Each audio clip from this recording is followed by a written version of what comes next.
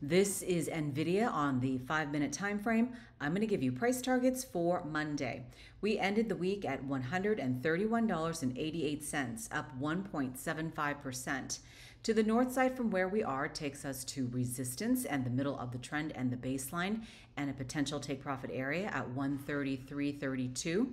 Above that, at another level of resistance, 135.67, 136.78, and 137.97. I do not anticipate we hit this line on Monday, and if we do, you can bet that there will be a potential sell-off if that happens. Now, to the south side, VWAP takes us to 131.20 in the blue, and -2 standard deviations takes us to roughly 130.95. -3 standard deviations and another potential buy-in area support 129.86, and another level of support lines up with a gap that begins at roughly 128.47. That gap fills to the south side at 125.74, and there are plenty of other landmines to the south side to watch out for because we have gapped up and gone up so much with NVIDIA. And I will show you, just looking left here, all the spots, the line here, support, bounce, support, bounce, support, bounce. Didn't quite get there, started to bounce anyway. And sell off at resistance, resistance, resistance. And then obviously people buy back in at support. Excuse me. Next one, the next one I want to go over is Adobe. That was the winner for Friday for sure.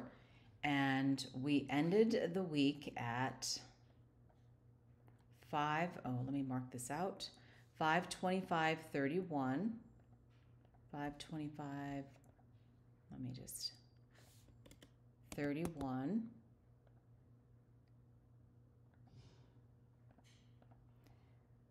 All right.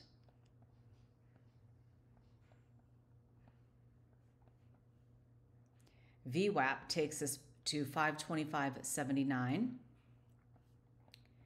And above that, at 2 standard deviations and resistance and another potential take profit area, 552.60, 572.01,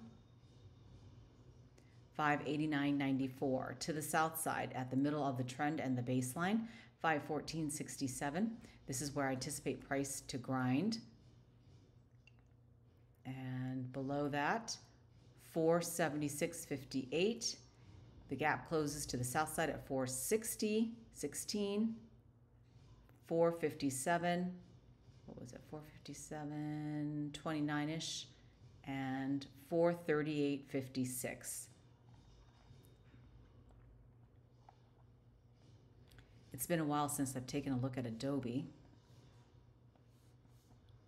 So it looks like the last time I looked at it was back in 23. Look at this. A bounce off support on the daily. The different time frames gives you different buy and sell signals. Here, the middle of the trend, we grinded along the line and then made our way back up, and then obviously up and down, sell off, and now back at support, and then a rip up. How convenient. And then the next target will be 568.88 to the north side, and to the south side, that gap, and 428.38. Volume 14.85 million, normally 3.6 million.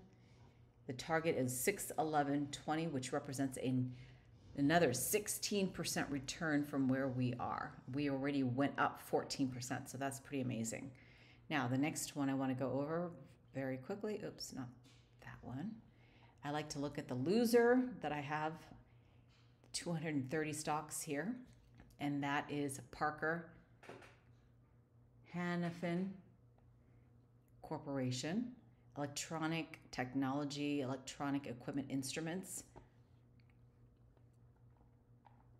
All right, what is happening here? We are at the middle of the trend. To the north side takes us to a gap beginning at 516.28, 523.35-ish, closing out at 527.90. Another gap lines up at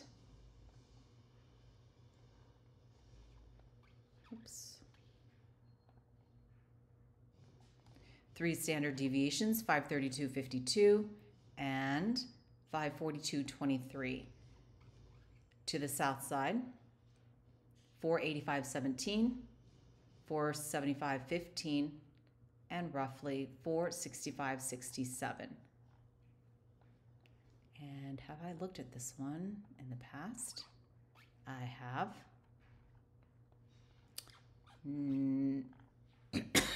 Not.